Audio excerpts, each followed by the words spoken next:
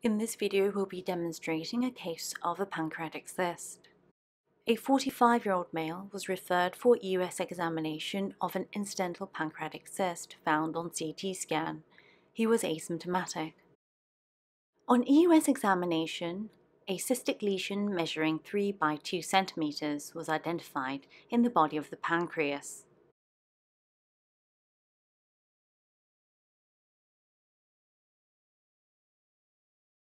The pancreatic parenchyma was otherwise normal, with a normal pancreatic duct.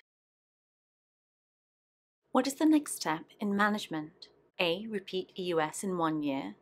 B. Aspirate the cystic fluid for CA amylase. C. Biopsy of the cyst wall. EUS-guided fine needle biopsy of the cyst wall was performed using a core biopsy needle, as the cyst wall was thick and surrounded by a normal pancreas, indicative of a neoplastic process.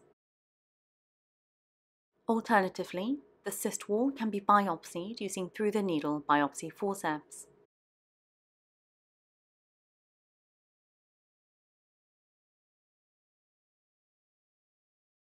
Rapid on-site evaluation was positive for neuroendocrine tumor that was confirmed on cell block.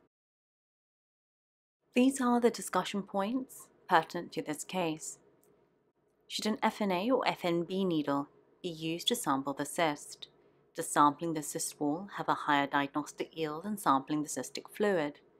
Can the diagnosis be established without on-site cytological evaluation? Should a dedicated pass always be performed for cell block? And how will you manage this patient who is asymptomatic? With surgery, radiofrequency ablation, or observation only?